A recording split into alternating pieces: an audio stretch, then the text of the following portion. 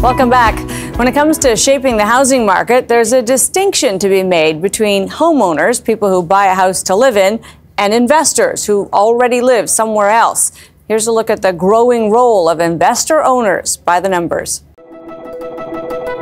According to the Bank of Canada, investors now make up about 30% of mortgage holders, where an investor is described as a home buyer who obtains a mortgage while holding one on another property. About 42.5% of the market is still first-time buyers, but that is a decline from more than 50% in 2014. And repeat home buyers, those who trade one mortgage for another, is also a shrinking share at 27.5% today, down from just shy of 30% 9 years ago. Meanwhile, house flipping is on the rise again, with 2.5% of homes resold within 12 months after collapsing during pandemic. Meanwhile, expectations for prices are rising again. After falling in 2022, buyers and sellers see prices gaining 4.34% over the next 12 months across Canada.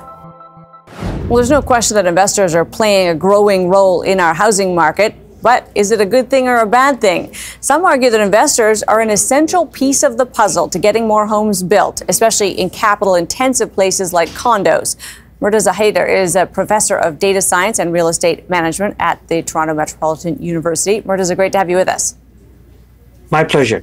So we do see this growing number of investors. Why is it important that money be at the table? It's critical for real estate to have investors in this space.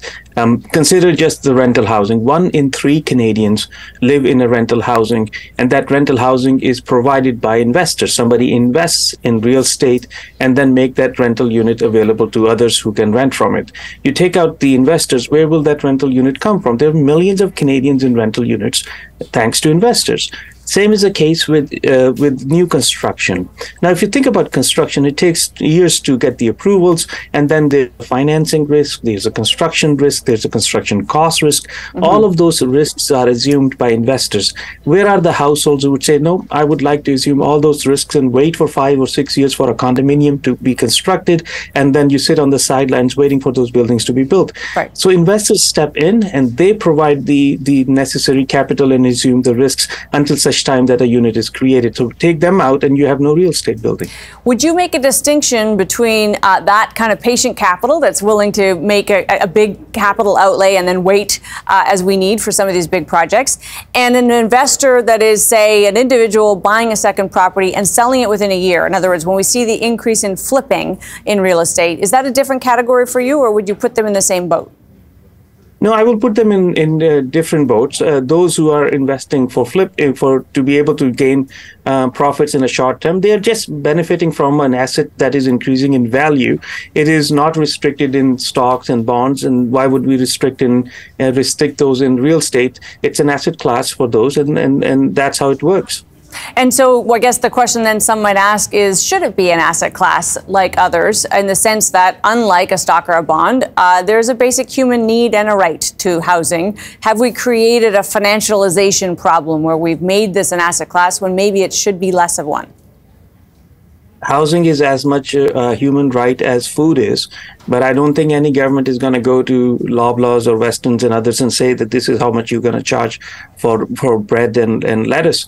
And that's not how it works. The question is, people provide funds for these products to be created. If those investors are removed or are put under additional constraints, they may invest otherwise, and then you won't have any construction happening.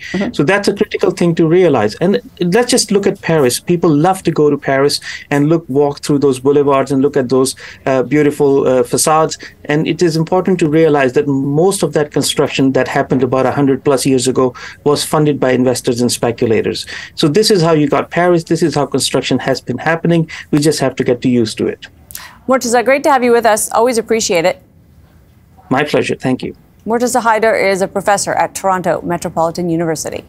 So while some argue that investors play a critical role in the housing markets, others say that that kind of thinking is part of the financialization of housing, and that's transformed something that is a basic human right into a commodity to trade. Julieta Peruka is Deputy Director at The Shift. Julieta, great to have you with us. Thank you. It's my pleasure. So we do know that for a lot of people, homes are a place to make money, and that includes the house we live in, but also this increasing role of investors that buy other properties or invest in big projects. What's the danger of that as far as you're concerned? Well, I think it's a huge danger. I mean, we've been seeing it play out in Canada over the last 30 years, and prices are becoming increasingly unaffordable, and we're all asking ourselves why. But we're not really thinking about these investors who are coming in with huge swaths of capital and just planting it into our housing systems to drive unaffordability. I think we're also not questioning the business model of investors. Investors and residential real estate corporations have a fiduciary duty to their shareholders to create maximum wealth and profit for those shareholders. So these are the exact things that lead into business tools like the application for above guideline rental increases, evictions of low-income tenants for higher income tenants, and things like rent evictions or repositioning what is affordable housing into luxury units. These are all the things that are driving unaffordability and are driving the housing crisis.